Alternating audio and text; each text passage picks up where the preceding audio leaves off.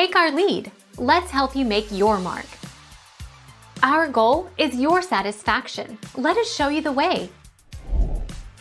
While the real Clarence house is situated near to Buckingham Palace, the Crown's version was actually filmed at Country Manor High Cannon's house in Borehamwood, near to Elstree Studios in Hertfordshire. 4 days ago.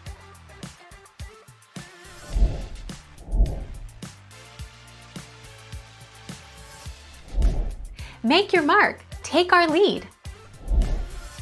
Yes, she and the Queen have met before.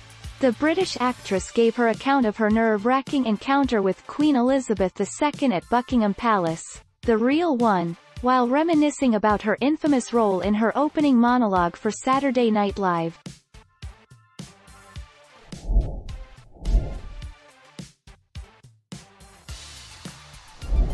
Take our lead. Let's help you make your mark.